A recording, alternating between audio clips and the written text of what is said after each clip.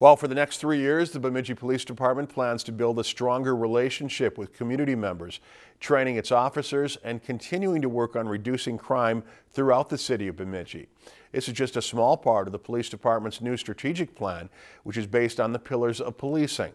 The plan is made up of 4 goals, beginning with increasing the department's transparency, protecting the dignity and human rights of all people, utilizing problem-oriented policing strategies, and enhancing emergency response capabilities.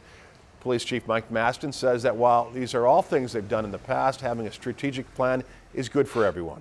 I think it helps keep more transparency with the public. You can see what our initiatives are, what you're doing, what we're doing, and maybe how the public can help us.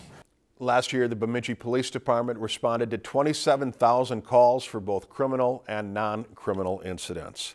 If you've enjoyed this segment of Lakeland News, please consider making a tax-deductible contribution to Lakeland Public Television.